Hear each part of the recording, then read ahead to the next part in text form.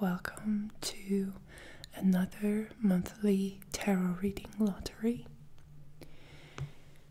Thank you so much, everybody, for supporting me. If you are new to my channel, this is a monthly event that I'm doing right now, and I do this every month. This is a tarot reading lottery, so basically people who are pledging $2 or $4 on my Patreon, their names are added to this bowl of names, and one person gets picked randomly and they receive a tarot reading.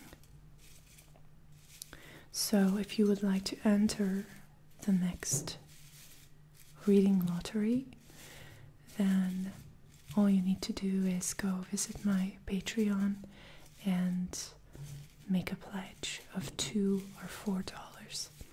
If you pledge $4, your name is getting added twice, so you have a double chance to win a reading. And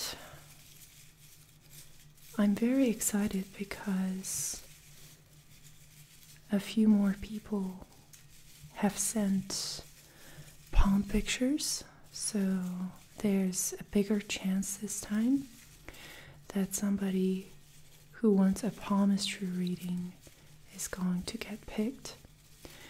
But in case it doesn't happen, you can still send me your palm pictures, and maybe next time.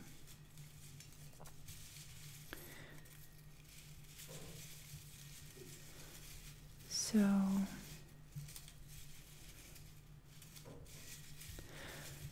I'm just using this magic brush to pick the name, the lucky person's name that's going to receive the reading. And let's see who that is. And it's Emma. Congratulations, Emma. And let's get started with your reading. So, Emma, since you haven't sent me a palm picture, I'm going to give you a different type of reading. And I decided to give you a monthly reading type. It's the 5 elements reading, and it's one of those reading types that you can do every month. And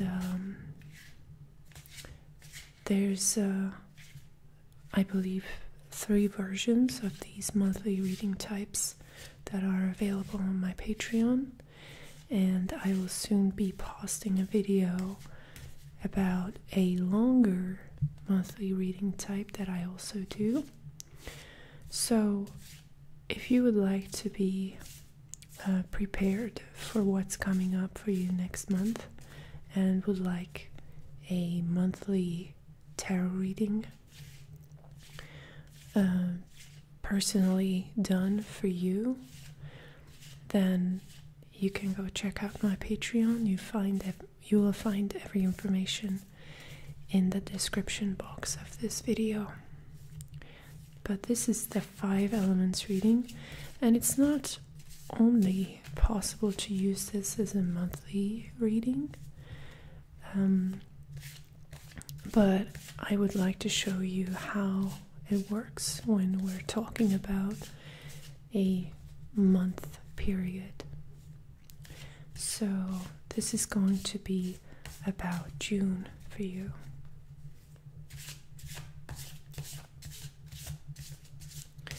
So I'm just going to do a little more shuffling with the cards, and fan the cards.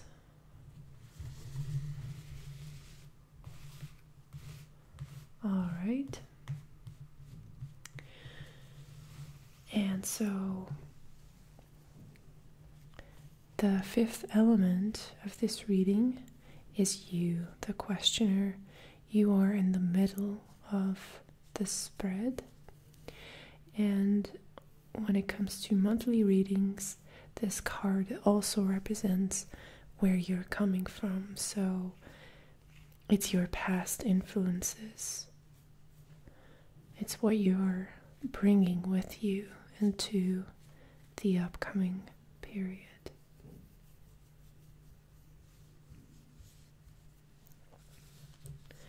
Okay.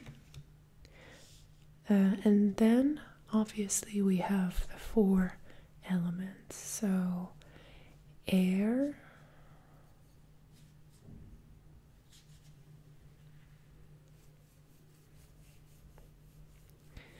which represents your thinking,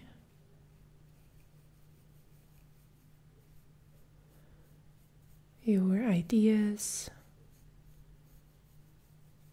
the intellectual part of what's going to be happening next month. And it also has to do with your immediate interpersonal connections that are maybe not as deep as intimate relationships, but still important. Business relationships, acquaintances, friends. Then we have earth. And earth, the element of earth represents the material, the financial, the resources that are at your disposal. And also possibly your health belongs here. Okay. Then we have water. Water represents your emotions, your close relationships, everything that has to do with the heart, with that soft side of yourself, family, possibly, depending, of course, on what sort of a relationship you have with your family. For some people, it's not that important, and then it doesn't belong here. But if you have an important, meaningful relationship with your family, then that belongs here too. And of course, your close friends, your partner if you are in a relationship. And these cards show basically the atmosphere or the energies that surround these areas.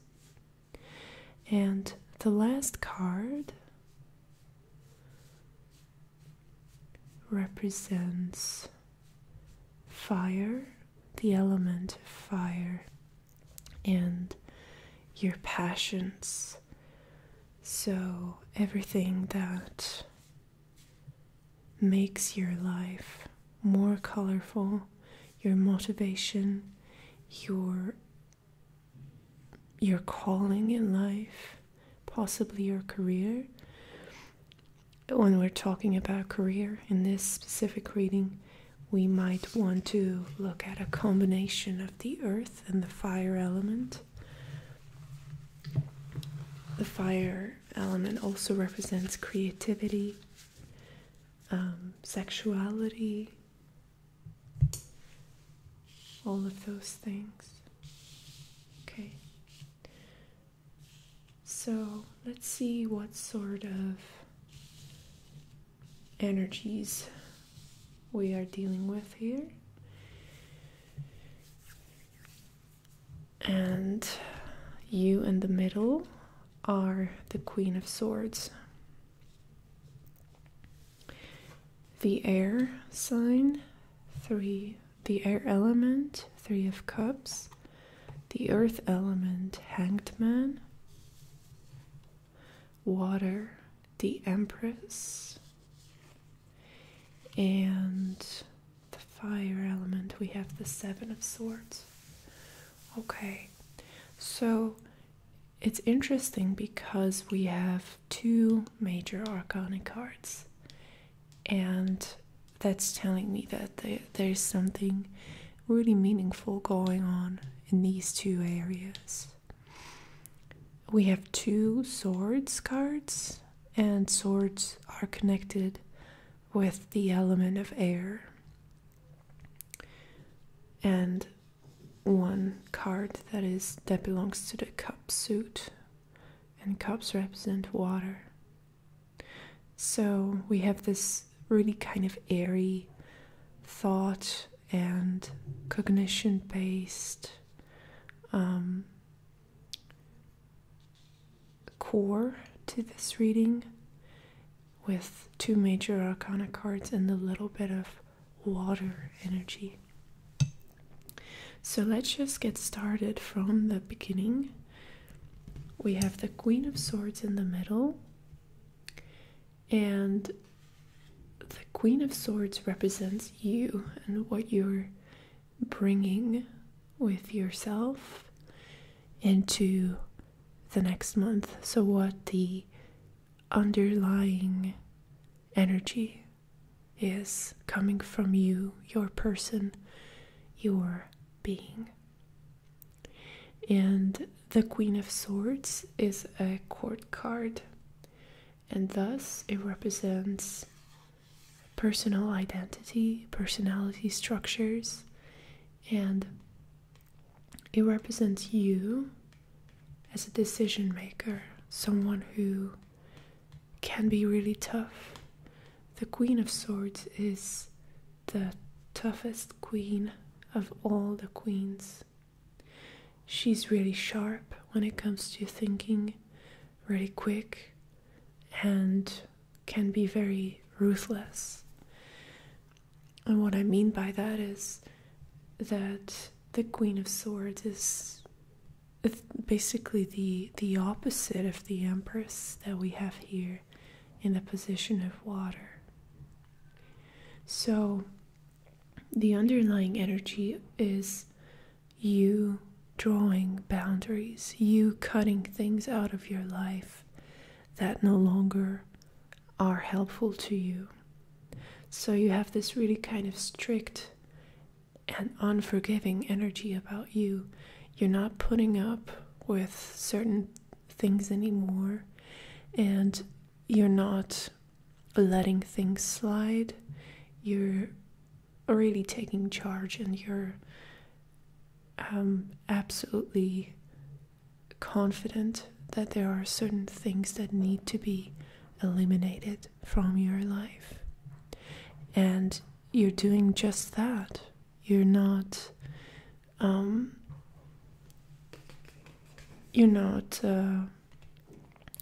putting up with negative things anymore. So just to give you an example of what the Queen of Swords is like, if you have a friendship in your life, you have a friend who's perhaps not as useful to you in all senses of the word, someone who is spiritually, mentally, emotionally not supportive, and perhaps they are kind of a mooch, and they are really not adding anything positive to your life. The Queen of Swords, being embodied by your spirit at this moment, at this time, might want you to let that person go, to tell them that this is over, I don't want to do this anymore, and doing it with a lot of confidence and without any guilt feelings. So there's a lot of a lot of strength in the Queen of Swords, and you're coming from this perspective of wanting to purify your life. Now, with the air element, we have the Three of Cups. And the Three of Cups is telling me that in these kind of superficial relationships that we talked about, business relationships, acquaintances, people that are in your life, but they are not to be considered intimate partners or family members, basically friends. So the Three of Cups, as a water card, represents the positive emotions that come from socializing. So this is an indication that your communication style and your attachment style with others is very positive at this moment, and very much focused and oriented towards having fun. As you can see, these three hands are having a good time there. These people are celebrating something. There's an element of just wanting to elevate ourselves from the gray everyday reality and to connect with others in a casual but fun way. So you definitely have that as a strength point here. And it's also telling me that you have this charisma, you have this positive energy about you that is drawing people in. So that's something that is definitely helpful when you're trying to be successful in life at any level. Now, the earth element, on the other hand, we have the Hanged Man here. And the Hanged Man, as I mentioned in the beginning, is a major arcana card. And this card is suggesting to me, by the way, it's such a beautiful card. This card is suggesting to me that you're kind of struggling a little bit at the moment, financially or in terms of resources. There's obstacles. The Hanged Man is hanging from upside down, and he has a reversed perspective on everything. So this is a spiritual kind of moment, a teachable moment for you, but it's not necessarily all that positive for finances and for making money and being successful in that field. So there's definitely obstacles in your way, and there's a level of feeling stuck. So what I would advise, based on this card, is to try not to push it too hard. Try not to make something happen that isn't really going to happen. So don't push it, just accept it and go with it, because eventually, if you relax into this Hanged Man position, you will eventually set yourself free. You will eventually get out of this trap, this position of being stuck. So just accept it for what it is, and be patient, because things are not really happening at the moment. There's not as much movement as you would like, but that's okay. Okay, so with the emotional side of things, we have the Empress.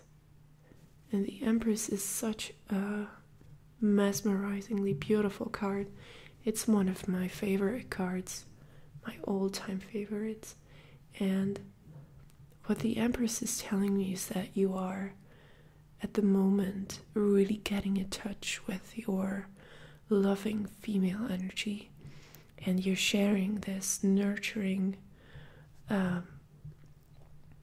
creative, and beautiful love with others, people who are really close to you. And I see a connection here with the Three of Cups. So it's like the Three of Cups is this side effect, so to say, of the Empress being present in your emotional world, because the Empress is just so giving, and it's an indication that you find it easy to be compassionate and to connect with people who are really important to you, and to really embody this energy of motherly unconditional love. So that's really beautiful. And with the fiery side of things, I have the feeling that these critical thinking that is suggested by the Queen of Swords is mostly needed in this area, because we have the Seven of Swords here. And to have this card in this particular position, to have this card in a fire position, it suggests to me that you're not really tapped into what makes you tick, what makes you really passionate, and you're just not really finding yourself in your creative activities. And since swords represent thinking and air, and especially with the Seven of Swords, we have someone who is who's basically justifying and rationalizing things that are less than right, things that are not perfectly okay. There's this person collecting all the swords for himself, so there's an element of selfishness. But I think that in this particular situation, it means that you know that you are doing something wrong, that you're not really connecting with your own self-expression. You're not doing everything to really show the world what you're about. That you're probably putting something off, procrastinating on something that would be important. And the idea that pops into my head here is the idea of bad habits.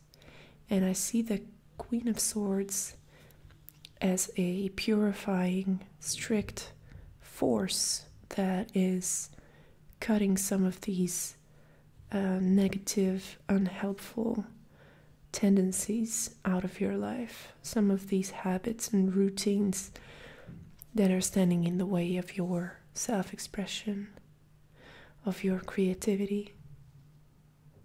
And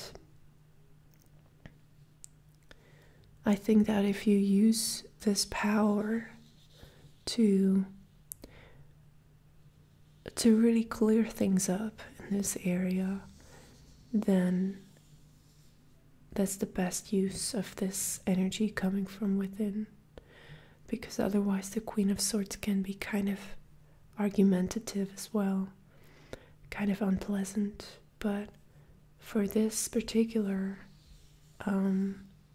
purpose, it can be used very well. So ask yourself what sort of habits and tendencies there are in your life that need to go, that you need to let go of, and perhaps even ways of thinking, because we're talking about air here. So, ways of thinking that are only holding you back. Think it through and be ruthless. Don't have mercy, and cut those things out of your life to be able to have more success in this area. I hope that you enjoy this reading, Emma. Thank you for watching, to everybody else who watched as well. And I hope to see you all in another video. Bye bye.